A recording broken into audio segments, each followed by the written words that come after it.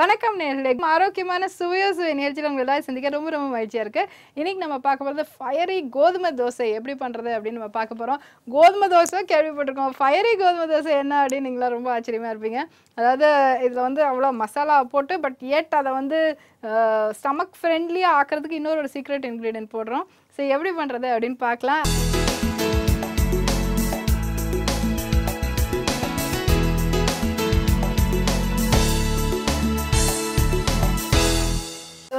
Hi Saraswati, எப்படி இருக்கீங்க?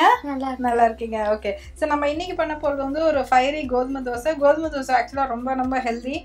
சப்பாத்தியை விட வந்து ஈஸியாக நம்ம பண்ணக்கூடிய ஒரு ரெசிபி. பட் ஆனால் வந்து அதுக்கு வந்து கொஞ்சம் ஒரு டெக்னிக் தேவை. இப்போ நம்ம வந்து இதுக்கு தேவையான பொருட்கள் என்னென்னு நம்ம நோட் பண்ணிக்கலாம். ஓகே, தோசை மாவு, கோதுமை மாவு, சிவப்பு மிளகா விழுது, பன்னீர், வெந்தயக்கீரை. சரியா? ஸோ இதுதான் இதோட தேவையான இன்க்ரீடியன்ஸ்.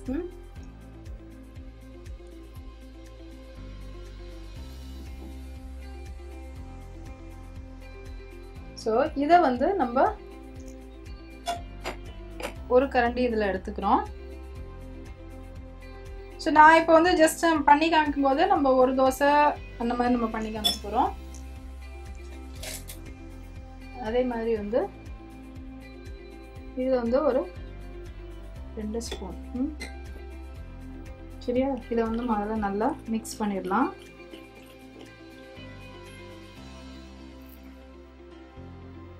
கோதுமையில வீட் ஃபைபர் அதிகமா இருக்கு. பிளட்ல சுகர் லெவலும் கொலஸ்ட்ரால் லெவலும் கம்மி பண்ண உதவும். ஆமா, ஸோ வீட் is actually very good, especially for diabetics and all that. நான் ரிடில் கேட்கலாமா?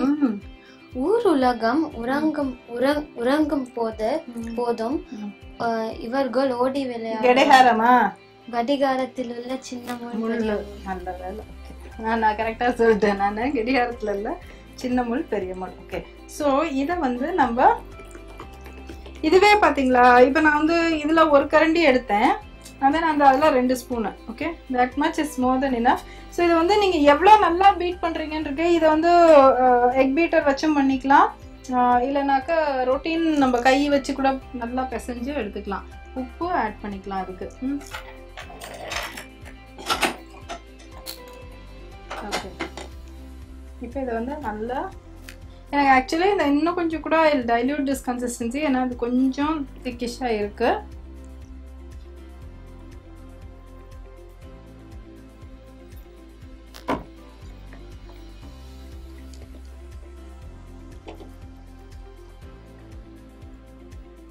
இப்போ வந்து ஆனால் ஒரு பொன் மாலை பொழுதுல இப்படிதான் வரும் புடவைகள்.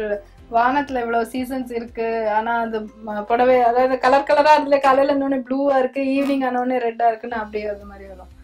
அதுதான் நினைச்சு, இதுவும் கரெக்ட் தான். ஓகே, இப்போ நம்ம வந்து இந்த தவா நல்லா ஹாட் ஆயிடுச்சு.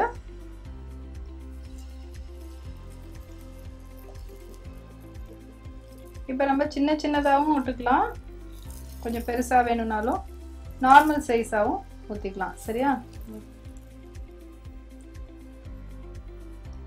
இப்போ நான் வந்து ஃபயரி கோதுமை தோசை நான் சொல்லியிருக்கேன் இல்லையா. So what we have to two is, இந்த மிளகா விழுது வந்து நேர்களே நல்லா ஊற வச்ச மிளகாயை வந்து வரமிளகா, இதர் சின்ன மிளகா இருக்கலாம், பெரிய மிளகா இருக்கலாம், ஊற வச்சுட்டு நல்லா மிக்சியில் போட்டு அரைச்சிருங்க. உடனே வேணும்னா வெந்நீரில் ஊற வச்சுக்கோங்க, இல்லைனாக்கா கோல்ட் வாட்டர் கூட ஃபைன். ஓவர் நைட்டாக நீங்கள் ஊற வைக்க போறீங்க. இதை வந்து இது மேலே போட போகிறேன். சரியா? உங்களுக்கு எவ்வளோ காரம் பிடிக்குமோ நீங்கள் போட்டுக்கலாம். அட் த சேம் டைம் ரொம்ப காரம் அளவுக்கு மேலே நம்ம போட முடியாது. பார்க்க ரொம்ப நல்லா இருக்கும். அண்ட் ஐம் ஷுர் ரொம்ப டேஸ்டியாகவும் இருக்கும். இதுவே வந்து நம்ம இந்த கோதுமை தோசை பண்ணுற அன்னைக்கு வந்து சப்பாத்திக்கு என்ன நம்ம மசாலா தொட்டுக்கிறோமோ அந்த மசாலாவை நம்ம பண்ணி கோதுமை தோசை பண்ணோம்னா ரொம்ப சுவையாகவும் இருக்கும், டேஸ்டியாகும். ஸோ இப்போ இது வந்து ரொம்ப காரம் இல்லையா, ஸோ இதை கொஞ்சம் நியூட்ரலைஸ் பண்ணுறதுக்காக நான் வந்து பன்னீர் துருவல் போட்டுடுறேன். ஓகே,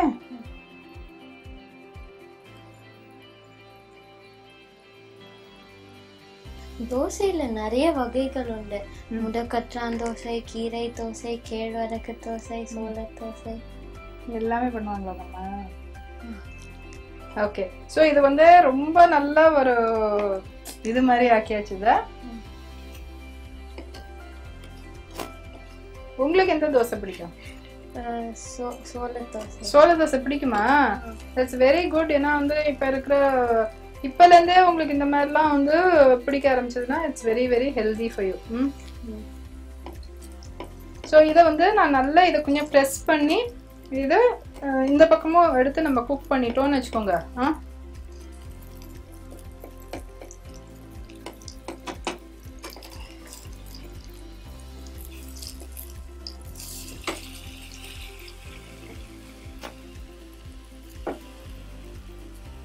இதை நம்ம லஞ்சுக்கு எடுத்துட்டு போனோம்னா இதுக்கு வந்து தொட்டுக்க அந்த சட்னி லீக்கேஜ் அப்புறம் கொட்டிச்சு அப்படிங்கிற ப்ராப்ளமே இருக்காது. அப்படியே நீட்டா இருக்கும், ட்ரையாகவும் இருக்காது, நல்ல சாஃப்டாகவும் இருக்கும். பிகாஸ் அண்ட் ஆல்சோ கோதுமையும் கலந்தனால வந்து குழந்தைங்களுக்கு லஞ்ச் பாக்ஸுக்கும் இது ரொம்ப நல்ல ஒரு ரெசிபி.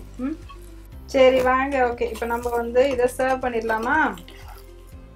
இது பாருங்க, ரொம்ப கலர்ஃபுல்லா இருக்கு. ரொம்ப ரொம்ப கலர்ஃபுல், ரொம்ப ரொம்ப அருமையா இருக்கு. we should definitely taste it and see இல்லையா? உங்களுக்கு ஃபுல் தோசை பிடிச்சாலும் எடுத்துக்கோங்க. இது ஜஸ்ட் நான் டேஸ்ட் கொடுத்தேன். It's very nice நினைக்கிறேன்ல. ரொம்ப நல்லா இருக்கு. காரமும் தெரியல இல்லையா? அது